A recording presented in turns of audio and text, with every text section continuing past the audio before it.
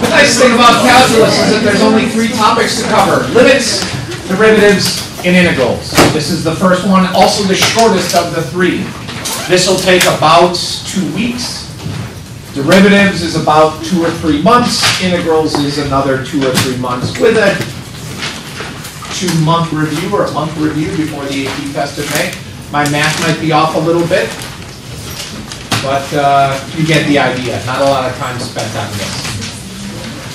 The other thing I want to mention is because we did that activity yesterday, we are off from the other calculus classes. So tonight's homework is day 9. It's actually the homework that's listed on the calendar from Monday, even though today is Tuesday. Eventually, in the next couple days, we'll get caught up. But until then, just make sure you're doing the right day's homework. Okay, we good? Let's talk about limits. I can get my clicker to work. Now we're good to go. Okay. Quick question. Last year in pre-calculus, did you talk about this concept of limits at all? No. Okay, there was some discussion in the past that maybe pre-calc teachers would address it. I think it was mentioned or like briefly. Like in passing. Yeah. Like somebody was just in the middle of a sentence and said the word limits. Something like that. Right, but you didn't go in depth. You have no idea what a limit is. Right. You're a little scared right now. Yeah, that's okay. So we're going to look at, first of all, we're going to define a limit. I forgot to include that. But we're going to estimate limits both graphically and numerically. In other words, we're going to calculate them and we're going to get them from graphs. We're going to look at what happens when you can't find the limit in an easy manner. And if you can't find it in an easy manner, then you've got to switch to a non-easy manner. This is going to be bad. Warning you up front. There's a couple lessons during the year which I call a guppy lesson. And the reason I call it a guppy, anybody have fish at home?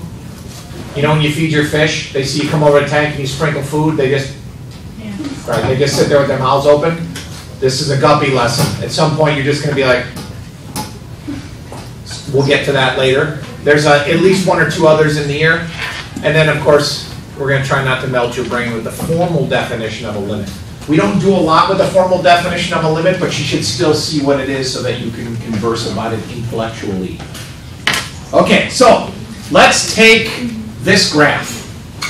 First of all, do you have any idea what a limit is? Mathematically and or just what does the word limit mean?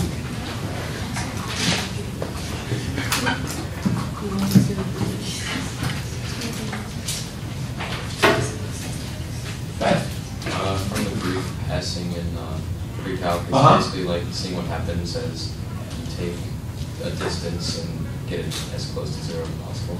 Okay, perfect. Couldn't have said it better myself. Okay. As you approach a number along the x-axis, you're going to approach a corresponding y value.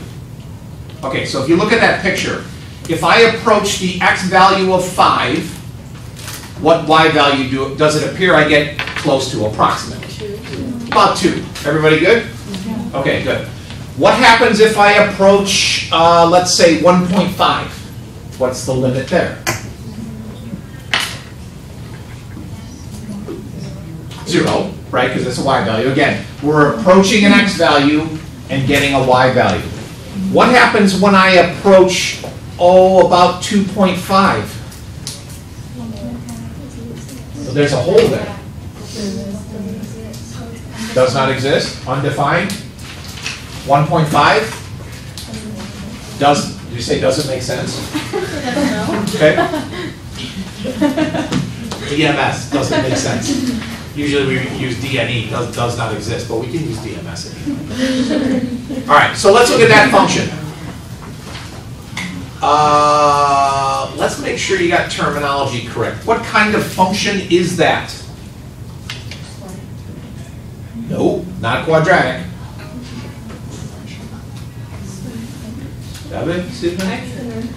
No. That's called a rational function. Yeah. Because it has a ratio.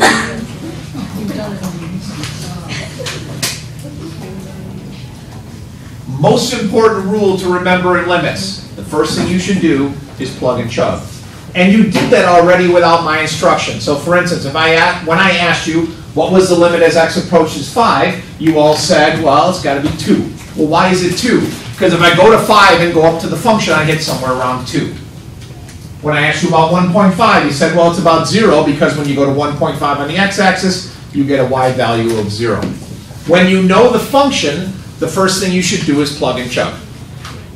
Okay, you might want your calculators, by the way, because we're going to be doing some calculations here.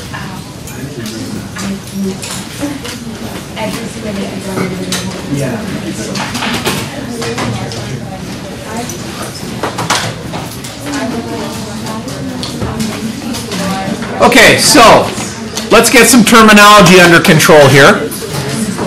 This is what's called limit notation. What it means is, what is the limit of that function, that rational function, as x approaches 4?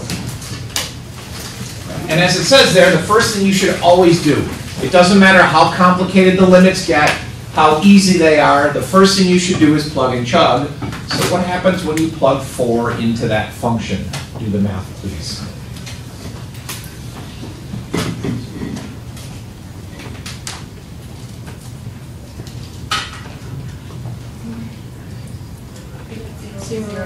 Zero over 0. How do we feel about 0 over 0? Not good. Not good at all. That's a bad thing. Okay. But we satisfied the first requirement, and that is we at least tried to plug and chug. So if plugging and chugging doesn't work, then we have to come up with something else. Now, I looked at a couple people's papers already, and they started doing what I was going to suggest we do, which is what? Cancel things out and factor. Is what would say? You factor it and then you cancel things. Good. Factor it. Cancel it.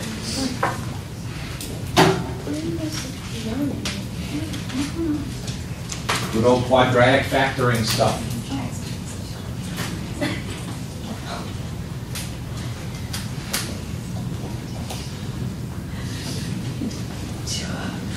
Gesundheit. You're welcome.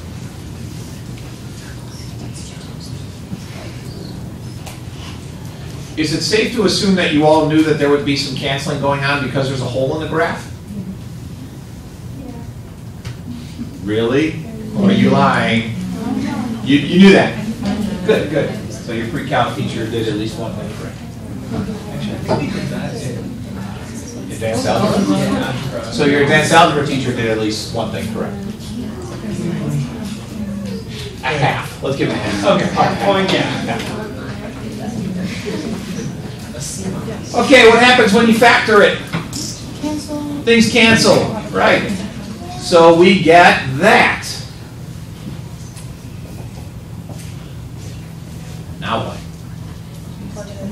Plug and chug again. Do it.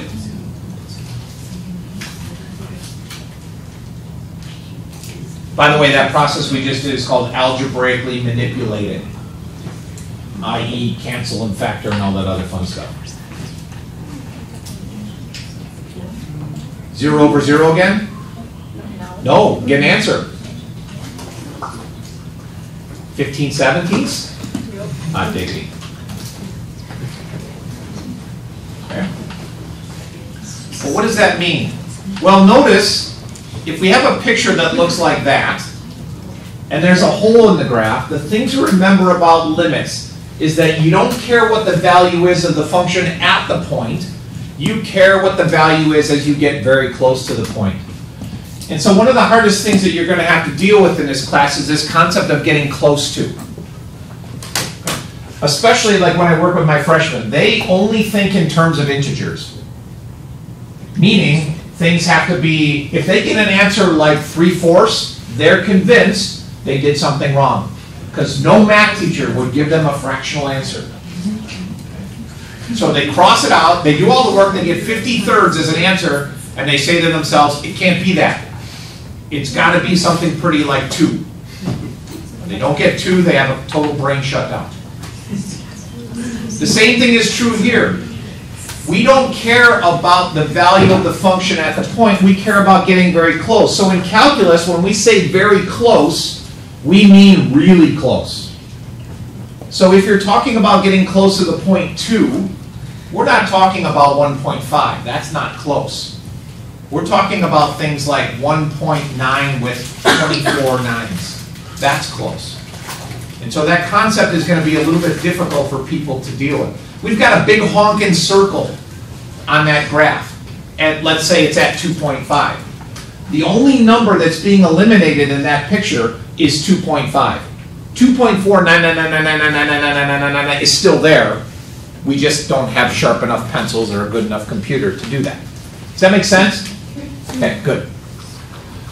Okay, so we did that, we get 15/7. Now, again, there's the notation. The limit as x approaches a, where a is some number, of a function is equal to the limit, that capital L. X is the x value. That's a dumb statement, but you'll understand why I made that statement in a second. L is the y value. Plug in the x value, it spits out a y value. So the big L is the y value? Big L is the y value, which is also called the limit.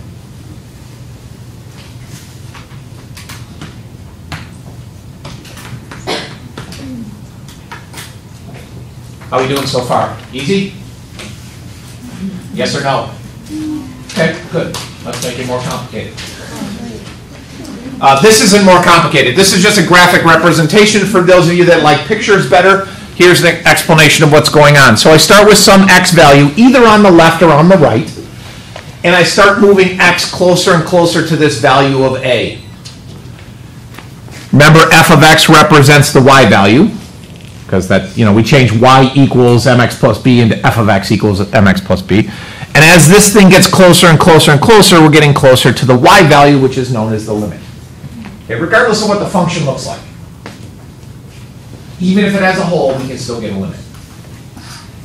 Okay, what about this guy?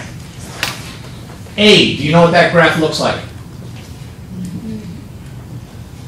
If so, sketch it in your notes. If not, figure out a way to figure out what that graph looks like. You got a graphing calculator, you got Desmos on your iPads. Use something that you can get a picture of what that graph looks like.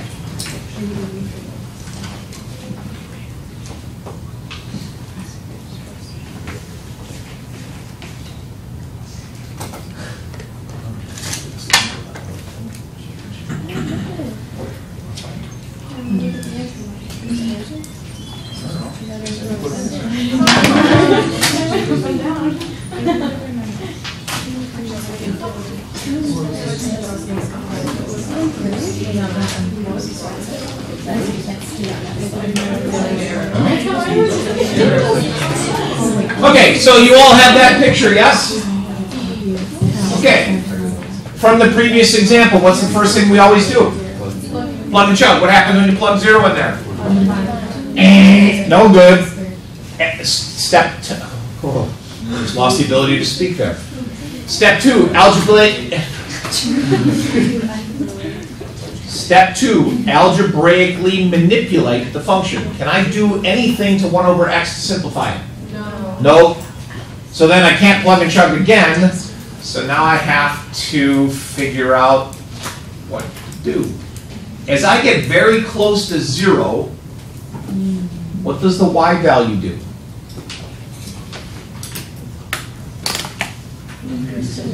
Increases to how big?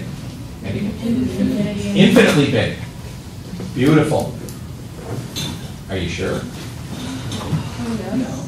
No. Yes. Yeah. No and yes. You covered both possibilities.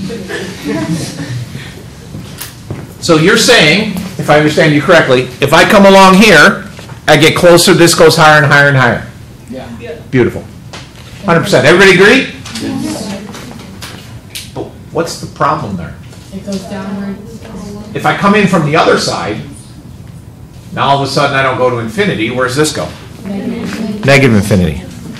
You think that's going to cause a problem? Yes. Yeah, because some of you might come from the right-hand side, some of you might come from the left-hand side, and each of those directions is going to give you a different answer. That's bad. So that's the answer to the graph? That's what that graph looks like? Well, we haven't done an answer yet. Okay. Okay, we'll get there. I'm just giving you some notation. Okay. So now I want to make a distinction between Are you approaching that number from the right-hand side, or are you approaching that number from the left-hand side? And this is the notation here. So on the far left, the limit as x approaches a of f of x equals L. We've done that already. However, we've got new notation here. A minus and A plus. A plus means you're coming from the right side towards the value. A minus means you're coming from the left side. And then I stuck some equal signs in there. We'll come back to that in a second. I'm going to say the same thing about 4 times in the slideshow. But let's deal with the 2 answers. So what's the answer to this part of it? What happens when I come from the left? What did you say the answer was? Negative infinity. What happens when I come from the right? Positive infinity. Do those 2 numbers match? No. If the numbers don't match, then you can't have a limit. Because some people are going to come from the left, some people are going to come from the right. Okay, so this is important. Let me reiterate that. This value has an answer of negative infinity. This answer has a value of infinity.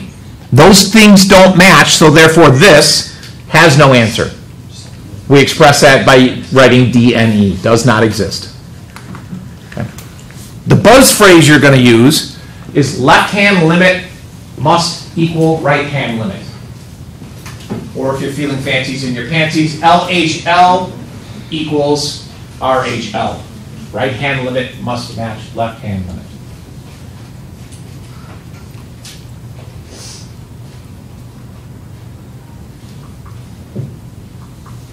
What if the left-hand side of that graph curved up like the other one? Good. Then it would be. Right. So if you graph, for instance, 1 over x squared on your graphing utilities, you'll get a graph that looks like this. The left-hand side is infinity, the right-hand side is infinity, and therefore the limit at that point is infinity. If they match, they're good. If they don't match, not good.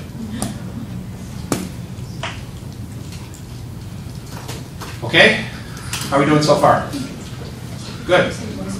All right. Let's see who remembers things. Another rational function. The top function is a cubic. The bottom function is a linear function. Anybody remember how to factor a cubic? Oh. Okay. So let's have a quick contest. Which table can factor that cubic fastest? Go.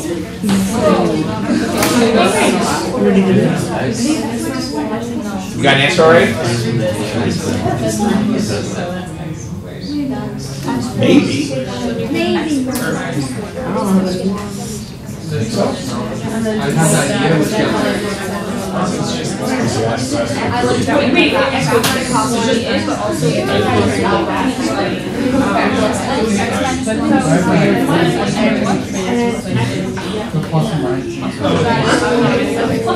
You got it?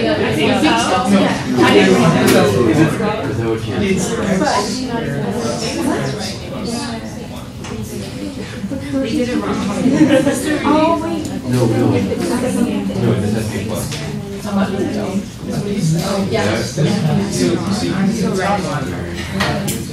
Okay, we have a winner.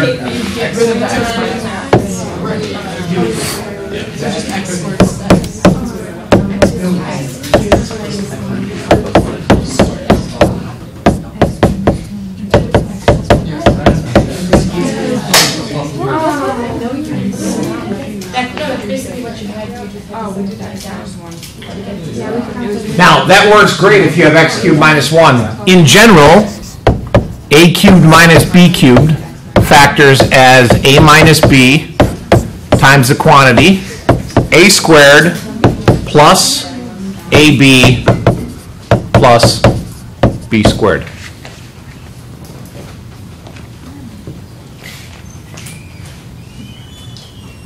And I don't know if you recall this, but the difference of cubes is great, but you can also factor the sum of cubes. How's this one work?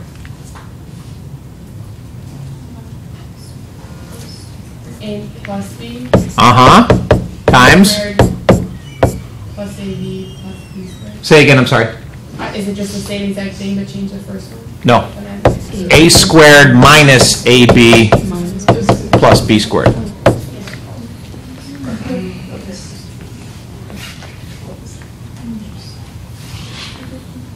If you want to impress your friends, you can do the following.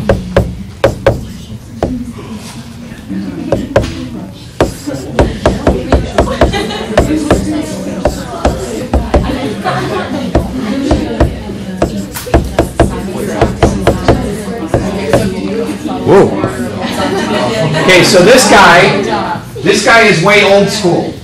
A cubed plus or minus b cubed is equal to a plus or minus times the quantity a squared with the plus or minus symbol flipped over times ab plus b squared. Meaning, if you're doing plus, then the first one stays plus, the second one is minus. If you're doing minus, the first one stays minus, the second one is the result. Okay. Good. Okay. So, whoa, let me get this mess out of here.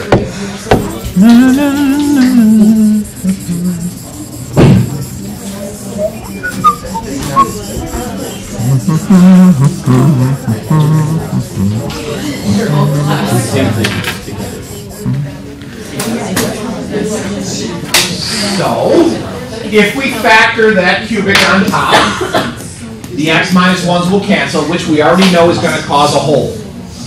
What's left behind is a parabola. And it's a pretty standard parabola. It opens up, blah, blah, blah, blah, blah. Since that parabola is good to go everywhere but that value of 1, we don't really need to talk about it. Because the first thing you're going to do is plug and chug. And when you plug and chug, you're just going to get a value. It's going to spit out a y value. But what happens when you put in 1? Well, let's go back to the original equation. Does everybody see that if you plug 1 into the original equation, you get 0 over 0, that's bad? Yeah. Beautiful. Then you factor it, and you get a quadratic. Plug and chug again. What do you get? How much? 3. Good. Wait, so you factor the x cubed minus 1 over x. And the x minus 1 cancel, and you're left with a cubic. Oh, sorry, plus. Okay. So this is the thing that bothers people, is that the original function can't have x equal to 1. It doesn't work. It gives you this weird 0 over 0. But after you algebraically manipulate it, all of a sudden you can plug a value in for 1. Well, that doesn't make any sense. How can I plug a value in for 1 when I've got a hole there? But again, limits are the value as you get close to the number, not at the number. If I go back to the original function, 1 does not work. But again, that's why we're taking a limit. Okay. This ramped up pretty quick, but Can you go back? Can you go back? Sure. He's like 3. Go ahead, babe. So when I did x, I factored out to x minus 1 times x squared minus x plus 1. X squared minus 1 times x squared plus x plus 1. It's plus x? Plus, yeah, it's always plus at the end. Okay, and then did you just plug in 3? No, plug in 1. Remember, x value we plug in. Oh, so it's 1 plus 1 plus 1. Oh, Okay, we're good? yeah. So that minus sign on the back end, which is, never mind. That's what was causing it. Yeah. Okay, good. So now we're good. Yeah. Okay. So now we've got a function that I mean, it's a rational function. I don't have no idea what it looks like. You can graph it if you'd like, but we can also do it without graphing.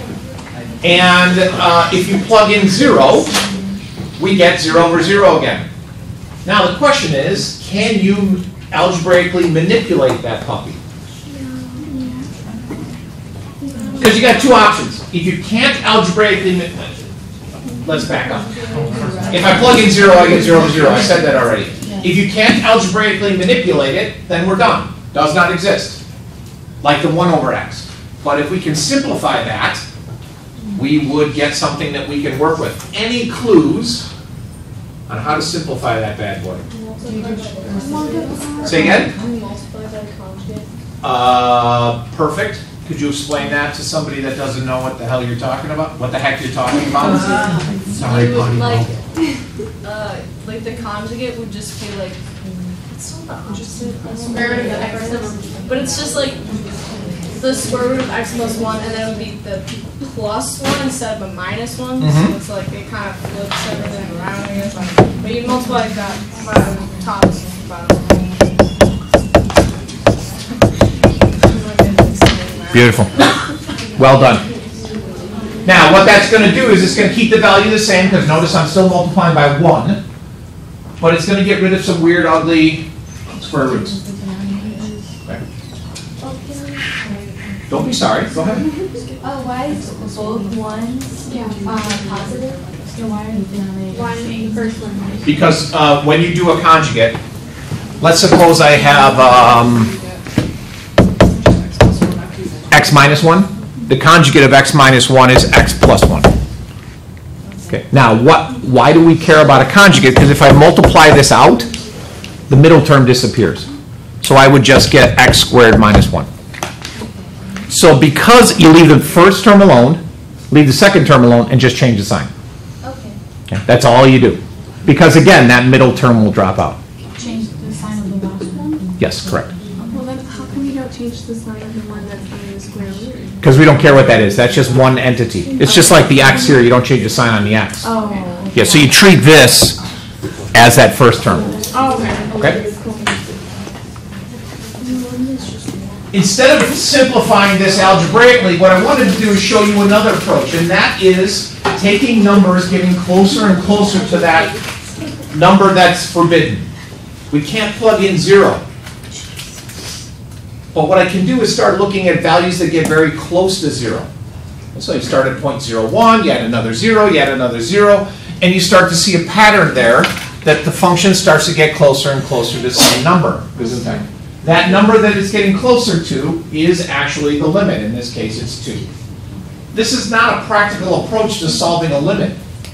But what it is a method that explains or helps explain what's going on with a limit. It's getting very close to a number and spitting out a value that you normally wouldn't be able to get. Gesundheit. You guys allergic to calculus? Yes. Yeah. It happens.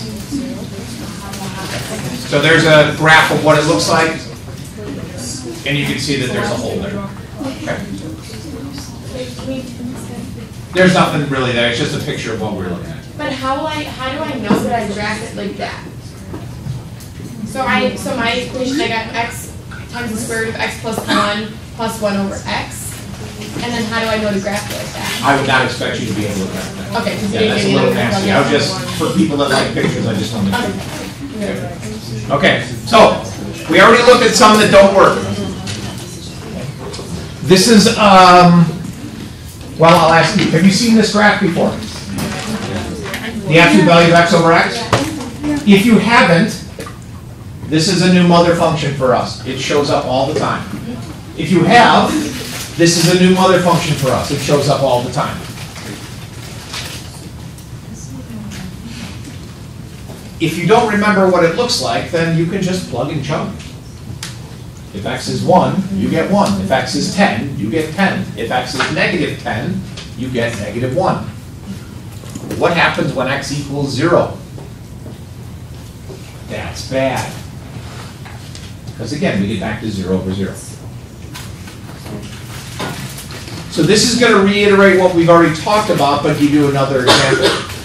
What's the limit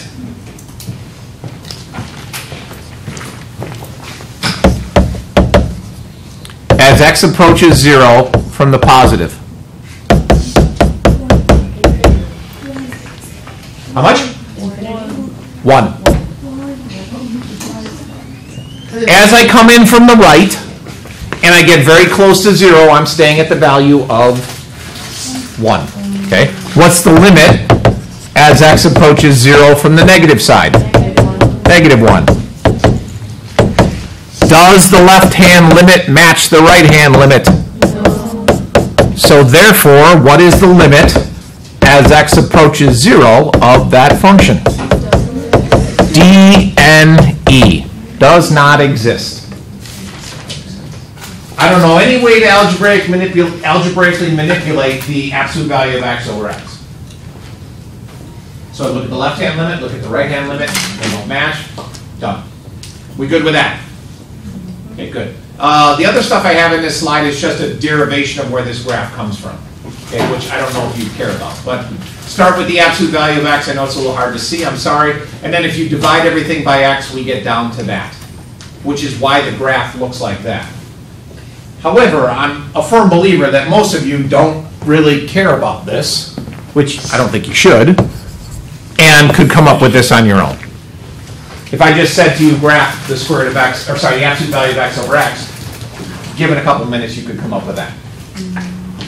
Good. Okay, so again, reiterating the idea that the left-hand limit must match the right-hand limit. You can see how important of a concept this is because I've said it like 14 times already. They have to match. If they don't match, then it's the end. Three things that need to be addressed. Okay. Number one, I know you can read, so I'm not going to read it to you, but number one is what we already talked about. Right-hand side has to match the left-hand side. However, increasing or decreasing without bound is what we looked at that problem of 1 over x. It doesn't work if they don't match up. And then we'll see some functions that oscillate. Do you know what the word oscillate means? Yeah. There are some functions that we'll look at that do something like this.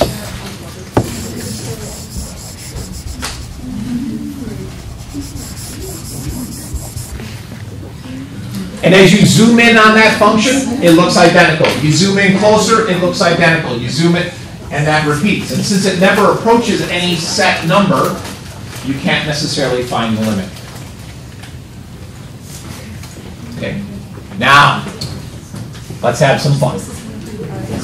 So, this is not an easy concept. It's not something I would normally dwell on, but I think it's important that you understand, or at least see it, so that you can talk about it. And I'll give you some hints on what you need to get out of this. In fact, you know what? Just put your pencil down in your pens. Just be a mathematical sponge for a little while. Absorb information. If this were a college calculus course, this would be something that we would spend time talking about and doing all kinds of work with. This isn't a college calculus course. But again, I think it's something that is important enough that you should at least see it. There's nothing on that slide that we need other than the notation. We changed A's to C's because C stands for constant, and you know the notation. This is what we want to talk about. So I start with this value C, which is down on this x-axis down here. And then I move a little bit to the left and a little bit to the right. Does anybody happen to know what that thing is? It's a positive number. It is? What symbol is that? Do you know your Greek letters? No. You can read. That's actually that's a lowercase delta. The E-looking thing is a lowercase epsilon, like it says in the paragraph there. So here's what's going to happen. I'm going to take some little value and move to the left and to the right of C. How far do I want to move? I can make it as big or as small as I want, but ideally, since this is calculus, I want it to be something fairly small. And every time one of those values, C plus delta or C minus delta, hits the function, it's going to come over and generate a new value. So this comes up and comes over here. This comes up, hits the function, and comes over here. Okay, and this is where things get a little fluffy. I pick the delta. I can make it as big and small as I want. I'm also going to pick epsilons. Epsilons are a distance above and below the values of my limit. So you see them up here. Here and here. If you take the C plus delta and C minus delta and go up with it, and you take your L plus epsilon and your L minus epsilon and take that across, you'll see in that mess that there is a rectangle in there. Okay. That rectangle is called the neighborhood. After I go through all these slides and your brain is completely fried, the thing to remember is, number one, how do you generate a neighborhood? You pick a delta on the left and the right, you pick an epsilon above and below, and you make a rectangle, and that rectangle is the neighborhood. In order for a function to have a limit, every value in the distance from c plus delta to c minus delta has to end up in the neighborhood. Okay? So for instance, in this example, it does have a limit there. No matter what value I pick in here, if I go up to the function and come across, I end up inside the neighborhood.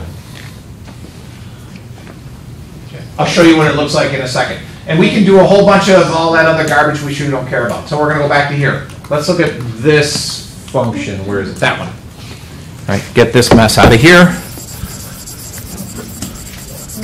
All right, so I'm going to look at the value, whoops, around 0. I'm going to pick a delta. How big of a delta? I don't know. Let's do like 0.25. No, small. I'm going to go, I would even go smaller than 0.25, but for discussion purposes, from here, I'm going to go over here and here. Okay, so this is my delta. This is my negative delta. And there are my vertical lines. So deltas are horizontal? You got it. Now I'm going to pick an epsilon, and this is where it gets wishy-washy. I can pick however big of an epsilon I want. I'm going to pick an epsilon up here and an epsilon down here. Come across, and now I've got my neighborhood. What's the purpose of a neighborhood? It determines where your limits have to be. Okay? So if I pick any value between delta and negative delta, it has to be in the neighborhood. And you see that it falls apart because if I pick something like a value over here, I'm not in the neighborhood. I'm down here. Since it's not in the neighborhood, it doesn't have a limit. Okay? And again, this is well beyond what we want to deal with. What I'd like you to get out of this is understand what the delta is and how to get it, what the epsilon is, how to generate a neighborhood, and what determines if it works or not. We're going to skip all of this stuff, this inequality, absolute value gunk, and just move on. There are your steps for finding a limit.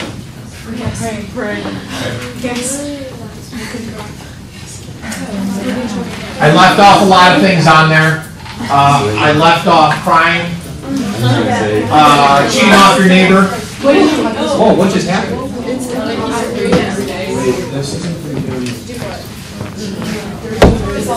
Oh boy.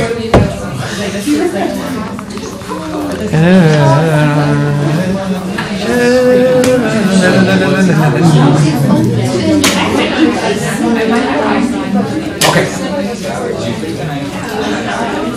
And realistically speaking, what you need is plug and chug, algebraically simplified, plug and chug again. If that doesn't work, then you go to something else. Like you might try drawing a graph if you're a visual learner. The guessing and the praying, it's up to you. And again, we're on day 9, not day 10. Date on calendar doesn't match assignment. Okay, we good? Beautiful. It tells you what the value of the function is as you approach a number. Okay?